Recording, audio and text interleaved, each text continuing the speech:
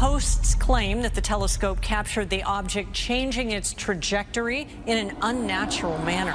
It was supposed to be a routine observation. The James Webb Space Telescope turned its golden mirrors towards an interstellar wanderer, an object named 3I Atlas. But what it detected was anything but routine. This object is firing thrusters, not in the way a rocket does, but through a mysterious force that is making it accelerate. It doesn't look like a very common thing, and we've never seen such a thing. This isn't some distant galaxy or a familiar asteroid. It's a traveler from another star system, right on our cosmic doorstep. And it's not behaving like any comet we've ever seen. The implications are staggering, forcing us to question whether we're looking at a natural phenomenon or something far more deliberate. A thrust from the void. The James Webb Space Telescope has given humanity a front-row seat to the cosmos, showing us wonders we've only dreamed of. But what it saw when it looked at 3I Atlas was less of a wonder and more of a cosmic shock. To put it mildly, the object is moving wrong. Comets, as we know them, are dirty snowballs.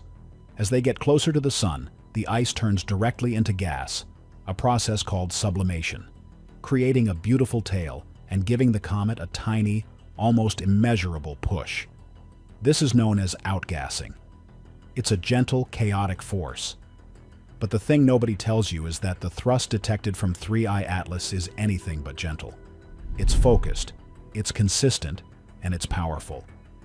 What many overlooked in the initial reports is the sheer scale of this anomaly. We're talking about an object estimated to be up to 9 miles in diameter, roughly the size of Manhattan Island. Imagine the force needed to noticeably accelerate an object that massive. The energy required is mind-boggling, far beyond what simple sublimating ice could provide. The JWST's sensitive instruments analyzed the chemical makeup of the gas trail left by Atlas, and what it found only deepened the mystery. The composition doesn't perfectly match the water ice we'd expect. There's something else in the mix, something that could be providing this extra kick. Many people are crazy about the idea that this is just a weird type of comet, but the data is stubborn. The thrust isn't just pushing it forward, it seems to be making minor course corrections, nudging it onto a slightly different path than gravity alone would dictate. This is the part that has astronomers whispering in hallways and filling up private message boards. Natural forces are messy. They don't make precise adjustments. This looks controlled. We're witnessing an object that weighs billions of tons maneuvering with a purpose. The implications are hard to even process. Is it a natural phenomenon we've never encountered before? Or are we seeing the first clear evidence of technology from another civilization? But not all things are what they seem. Could our understanding of comets be fundamentally flawed? Perhaps there are types of ice we haven't considered, exotic frozen gases that sublimate with explosive force. Some scientists are proposing that pockets of super volatile materials deep within Atlas could be bursting, acting like a series of small natural rocket engines. The problem with this theory is the consistency of the thrust. You'd expect such bursts to be random and chaotic, sending the comet tumbling. Instead, Atlas moves with an unnerving grace. The weirdness doesn't stop there. The trajectory of this object is another huge red flag.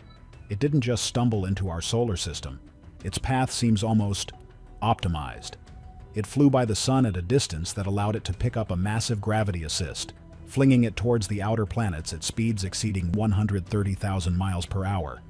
It's like it knew the perfect route to take a tour of our celestial neighborhood. This isn't just a random rock. It's a tourist with an itinerary. What it saw next will make your skin crawl. Two of a kind. You see, this isn't the first time we've been spooked by an interstellar visitor. Back in 2017, another object, dubbed Oumuamua, meaning scout in Hawaiian, tumbled through our solar system. And it was even weirder than Atlas. Oumuamua was small, cigar-shaped, and it too accelerated without any visible tail or outgassing. It was a complete scientific enigma. The thing nobody tells you is just how hard the scientific community tried to explain Oumuamua away as a natural object. They proposed it was a nitrogen iceberg, chipped off a Pluto-like planet, or a bizarrely fluffy cosmic dust bunny. But none of the explanations fully fit the data. What many overlooked was the sheer audacity of the theory put forth by one of Harvard's top astronomers, Avi Loeb. He suggested that Oumuamua was not a rock at all. He proposed it was an artifact of an alien civilization, perhaps a solar sail, a piece of a larger ship, or even a probe sent to investigate our star system. He was largely dismissed by the mainstream. It was too radical, too much like science fiction. But now, with 3I Atlas exhibiting similar behavior, but on a much larger and more undeniable scale, Loeb's theory is suddenly looking a lot less crazy. The arrival of a second object, behaving just as strangely as the first, changes the game completely. Once is an anomaly, twice is a pattern. Many people are crazy about the idea of coincidence, but in cosmology, coincidences of this magnitude are almost impossible. The statistical odds of two such bizarre objects from different star systems entering our solar system within a few years of each other, both showing signs of non-gravitational acceleration, are astronomically low. It suggests that these objects might not be as rare as we thought. Or, it suggests something far more unsettling, that they aren't random at all. This forces us to ask a terrifying question. Are these probes? If so, who sent them? And what are they looking for? The path of Oumuamua was strange, but the path of Atlas is, to put it mildly, even more suspicious. It's getting a comprehensive look at our entire system. The similarities are too glaring to ignore. Both objects had highly unusual trajectories. Both moved in ways that defied our models. Both lacked a conventional cometary tail to explain their acceleration. Oumuamua was the scout, the advance messenger. Atlas, being much larger, could be the main event. But not all things are what they seem. Perhaps Oumuamua and Atlas are part of a natural class of interstellar objects we've never seen before, a new category of comet that behaves in this strange way. The problem is we have no physical model that explains it. To work, these objects would have to be made of something we don't understand, propelled by forces we can't explain. In a way, that's an even more profound discovery than finding an alien probe, because it means our understanding of the universe is fundamentally wrong. The truth might be hidden in a dark and silent forest. The hunters and the hunted. There's a chilling theory in cosmology that might explain why we haven't found any evidence of intelligent life out there, despite the billions of potentially habitable planets in our galaxy. It's called the dark forest theory. The thing nobody tells you is how simple and terrifying this concept is. Imagine the universe is a dark forest, and every civilization is a hunter, silently stalking through the trees. In this forest, you can't know if another hunter is friendly or hostile. If you reveal your position by making a sound, like sending out a radio signal, you risk being discovered by a predator that is far more advanced and powerful than you. The safest strategy for survival is to remain silent and eliminate any other hunter you find. You see, this is one possible and horrifying answer to the Fermi paradox, the question of, where is everybody? Maybe the universe isn't empty. Maybe it's just quiet, because the civilizations that made noise are no longer around. What many overlooked is how this theory reframes the search for extraterrestrial intelligence. We've been shouting into the void with radio telescopes, announcing our presence to anyone who might be listening.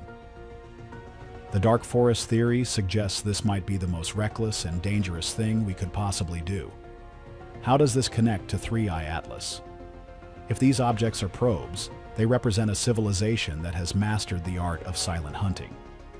They are not broadcasting their presence.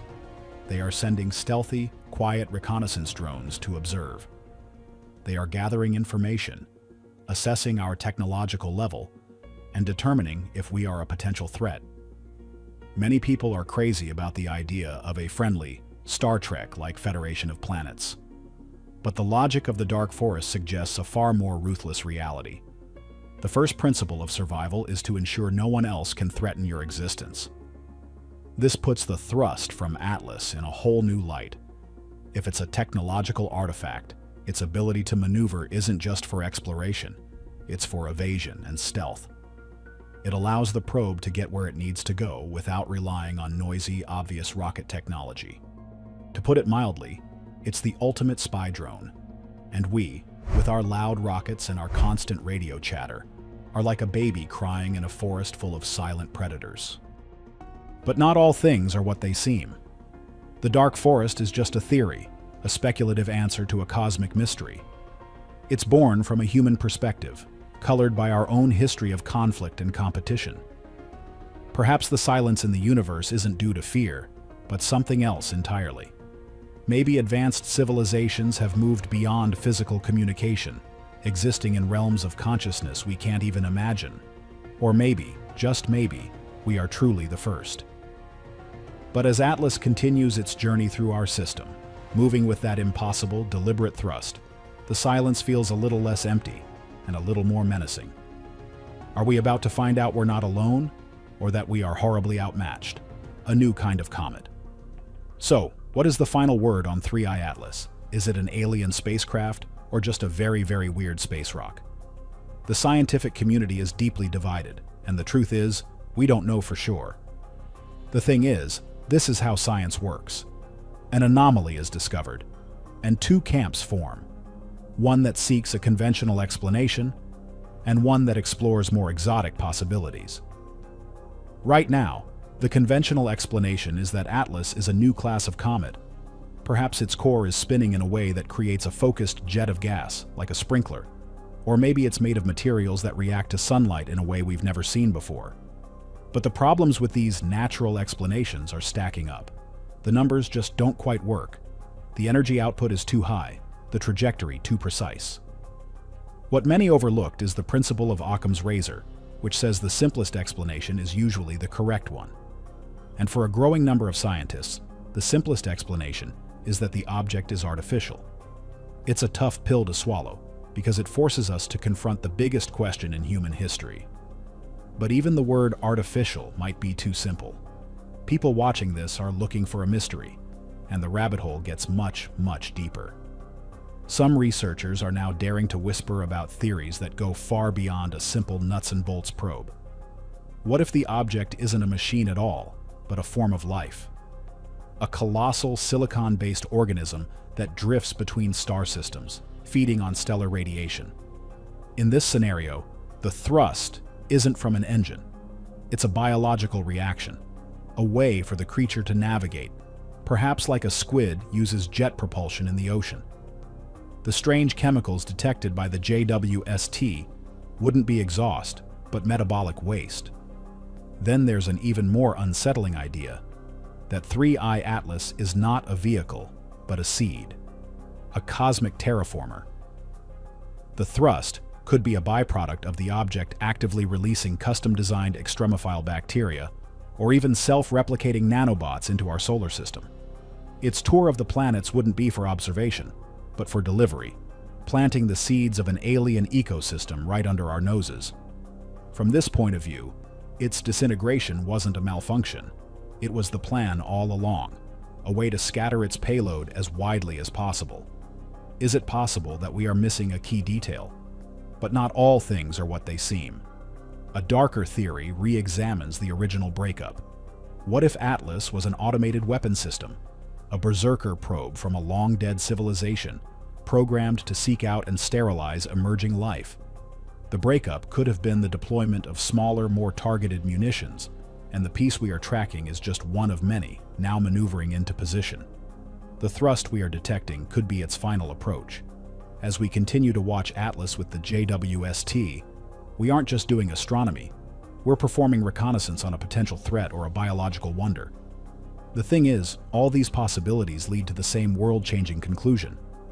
Whether it's a new form of life, a terraforming package, a weapon, or just a natural object that breaks our laws of physics, everything is about to change. We are living through the moment that will be talked about for 1,000 years. The moment humanity looked up and realized the universe was infinitely more complex and possibly more dangerous than we ever dared to imagine.